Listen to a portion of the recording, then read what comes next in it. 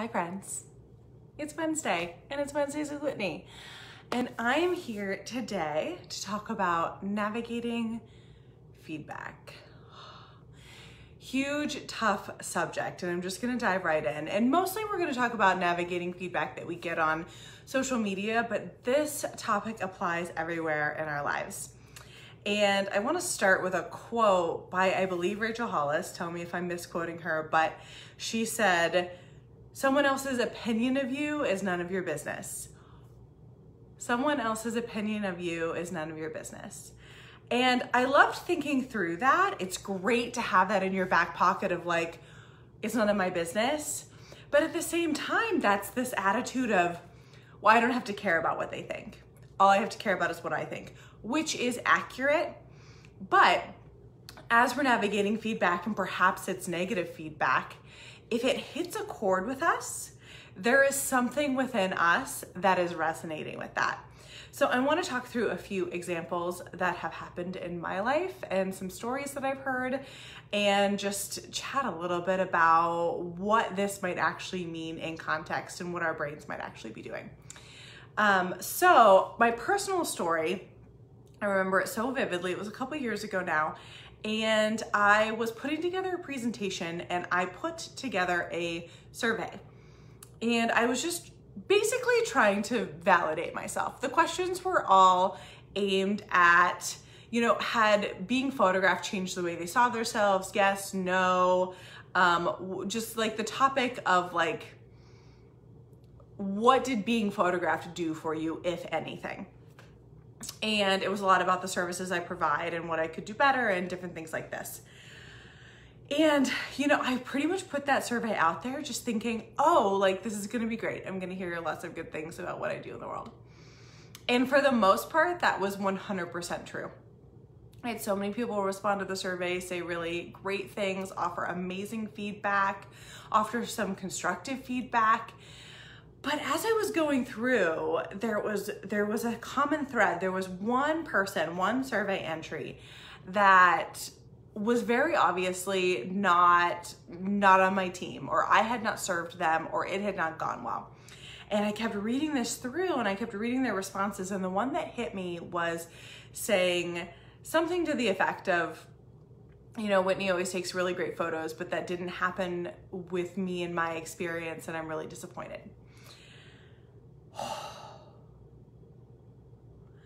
You guys, I was supposed to give this presentation and I actually canceled, it was something I could opt out of, so I did. I opted out of this presentation because I was so taken down by one person's feedback, and over 100 people responded to this thing. But one person, I had not shown up in the way that they needed me to. One person was dissatisfied with me, and that one person completely got to run the show. So, I call my people, and my people are like, okay, you got one person out of 100, like you can let that go. But I was like, what is this that's resonating with me? And I went through all of the stuff, like trying to figure out who it was, trying to make excuses for myself, trying to do all of this. And at some point, I just had to accept that their experience was their experience, but something in me thought they were right. Something in me thought that I was not good enough. Something in me thought that I was not serving people well enough, or I was not showing up enough.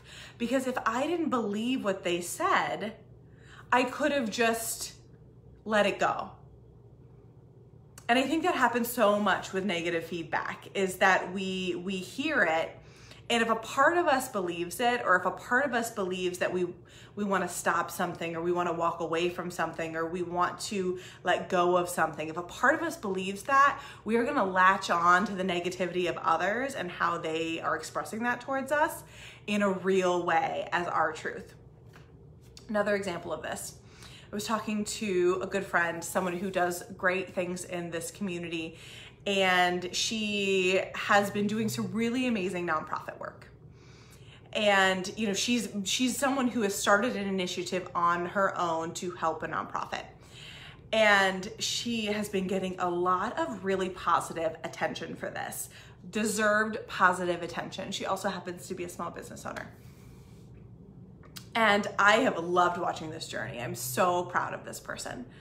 And we were talking the other day, and it came up that somebody in her community had reached out and said, and basically told her that it was their opinion that she was only doing this to increase her business, to increase visibility of her business, that you shouldn't do good things, that in her opinion, doing this good thing was only for the reason of getting attention for her business.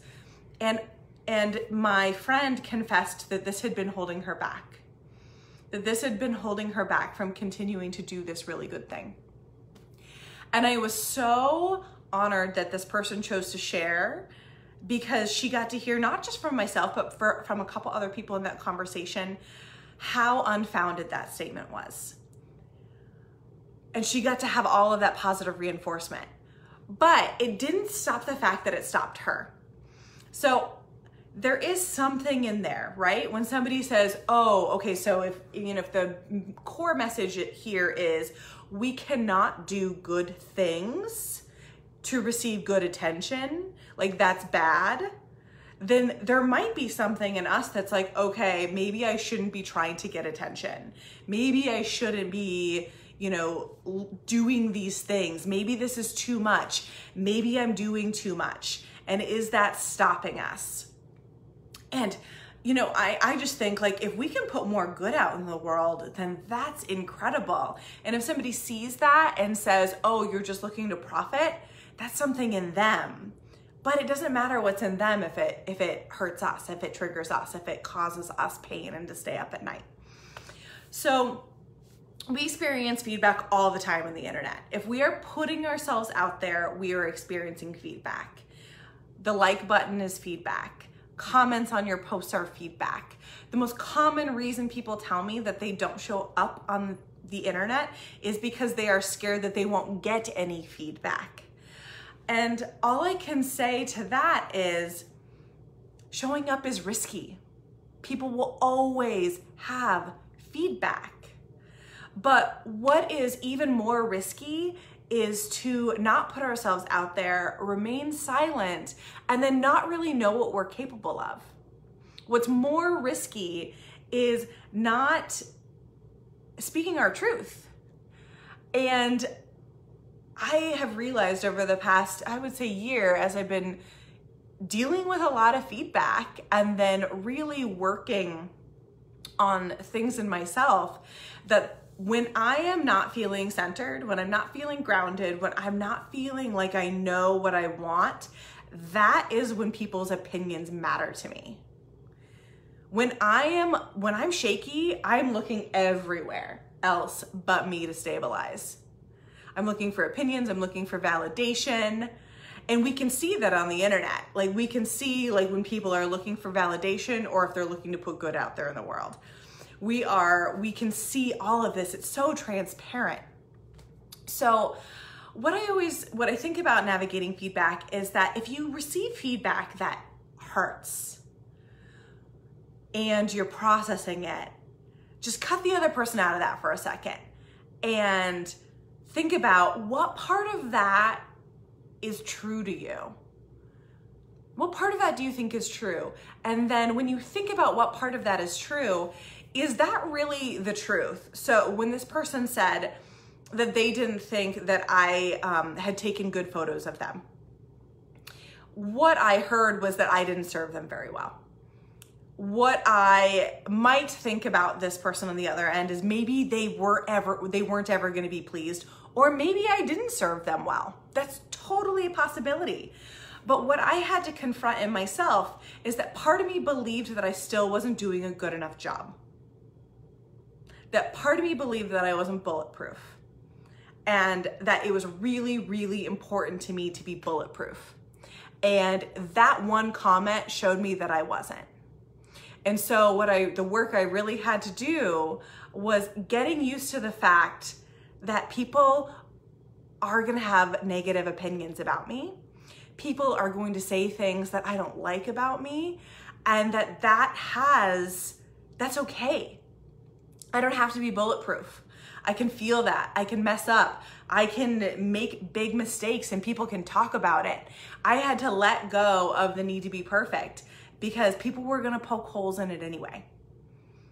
So we all get feedback every day, whether we're in meetings, we are talking to our partners, we are talking to our kids, and we get to navigate what part of that is true and what is the step below that truth.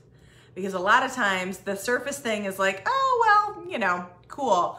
But if you go 2 layers deep on that, you're gonna find what you don't believe about yourself or what you need to work on in yourself. And I know that from personal experience. Every single time I like go in my hole because somebody says something really nice, I have to do the hard work and figure out why it struck a chord. So I hope you all are having a wonderful Wednesday. I hope you're all receiving incredibly positive feedback for everything that you're doing in your life. But know if negative feedback ever comes your way, it is about them, but it's an opportunity for us to figure out what's going on inside of ourselves that is making it such a big deal. So big hugs to you all, and I will see you next week.